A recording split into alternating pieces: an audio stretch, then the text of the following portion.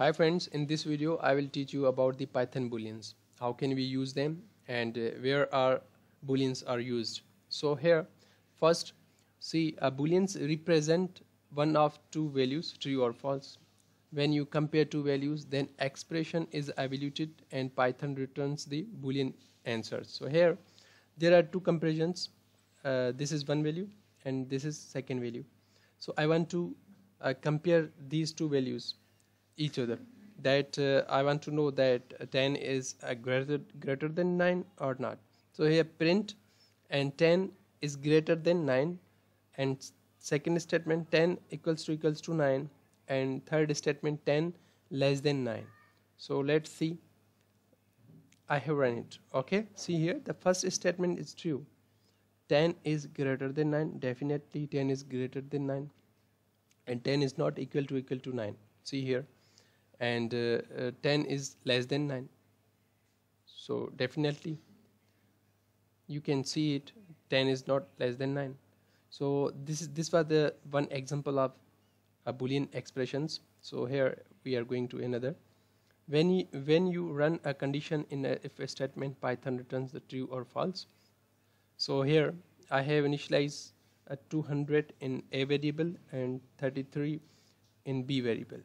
So if I compare two values that with if condition, if b greater than a, print b is greater than b, it means that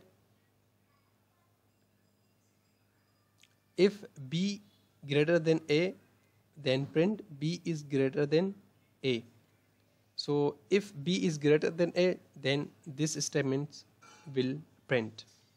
Otherwise, else print b is not greater than a, because b has 33 value and it's less than value of a, 200, because this value print what we will say. Okay, see here b is not greater than a because b is 33. See here value, a value is, you can see there, 200.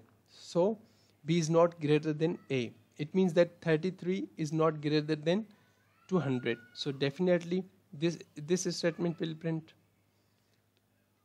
And third example, now evaluate values and variables. So the Boolean functions allows you to evaluate any value and give you true or false in return.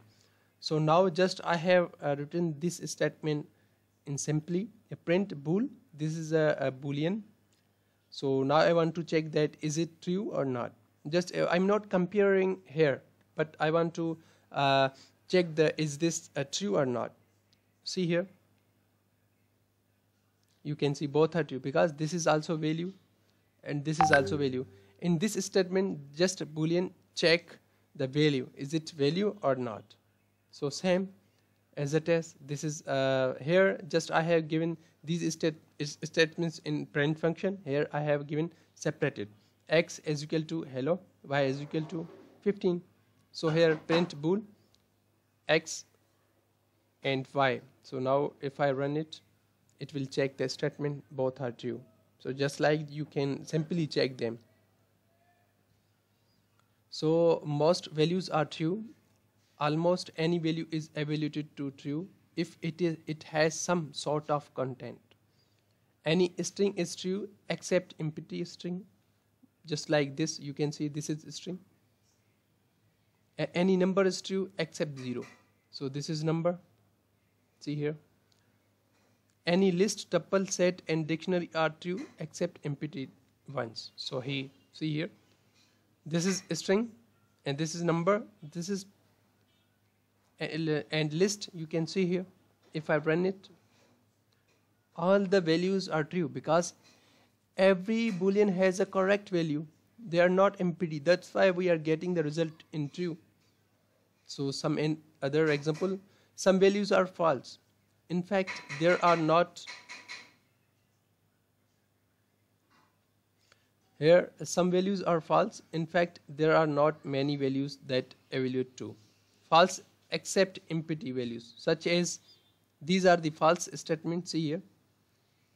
So the number 0 is also false, and the value none, and of course the value false evaluates to the false. So here these are the all values are false. So if I run it, see all the values false, because Boolean has not a value, because you can see that false, false, and all the empties. If you have empty values in false, if you have empty value in the Boolean, just you will get the result of false. So definitely you have to give the values for the taking input true, just like this. See here, and in this statement you can see all the values are true. Here all the values are true because there are some values. See here, numbers, and this is the string values, and tuples and list. These they have a personal values, but here in this statement you can see there is no value. That's why I am getting a false value. So I hope so you have learned. I hope so you have learned about the Booleans, how to use them, and this was about the conditions and a Boolean's value. So I hope so that you have understood all the things. If you have any questions, so please comment and you can ask me, and there is my personal contact number in the description. You can go through it, and thanks for watching. Thank you.